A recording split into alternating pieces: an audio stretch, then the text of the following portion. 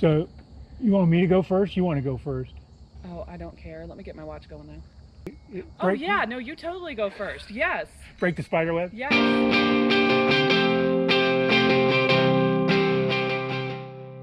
Hi, I'm Ralph and welcome to my running adventures. If you enjoy my videos, I'd really appreciate you subscribing to my channel by clicking the subscribe icon down in the corner. Thank you.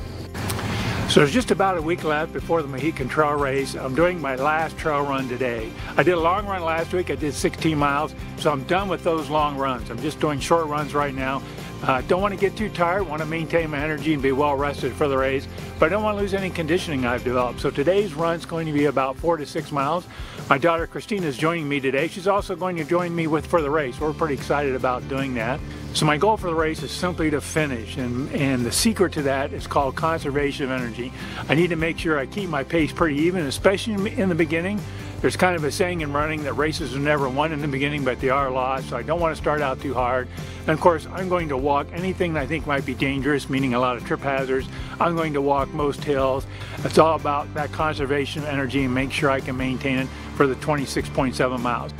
So my daughter Christy is joining me. I was telling earlier, this is my last trail run. You going to do any more trail runs? No, this is going to be it. So we both did long runs last week, so now it's just more maintaining the conditioning we've developed. So I said my goal for the race is to finish. You got any other different goals? So mine is to finish in under the amount of time it took me last time. Because last time I was pretty much doing like a death crawl at the end. Yeah. So as long as I hit under 13 hours, I'm good. So I did 10 hours in 2017. I'm figuring with the less heat. It's the long legs. Yeah, it's a long leg. With the less heat should make a difference. Should make a big difference.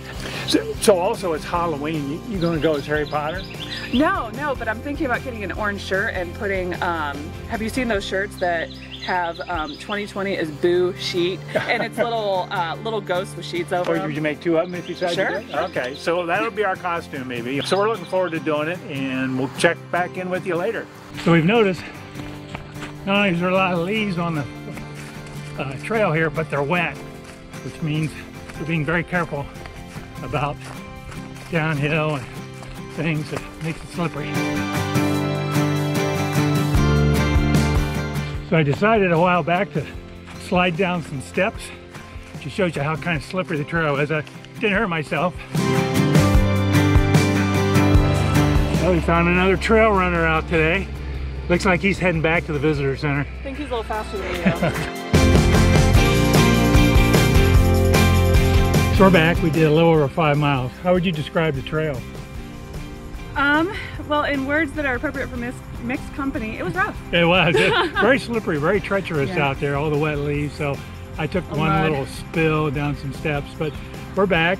Boy, slowed down my pace. I better increase my pace at least 25%, 30% at least, at least 4 or 5 minutes more per mile. Well, and the girl behind you that kept having to stop, that didn't help. She kept pushing me.